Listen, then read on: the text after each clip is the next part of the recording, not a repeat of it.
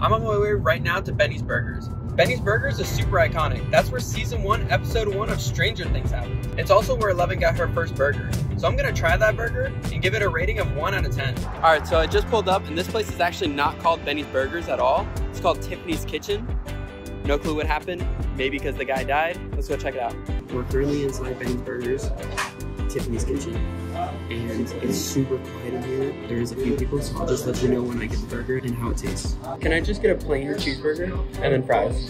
All right, we just got the burgers. I'm not trying to be too loud, but I'm gonna go ahead and dig in now. I'm gonna destroy this thing.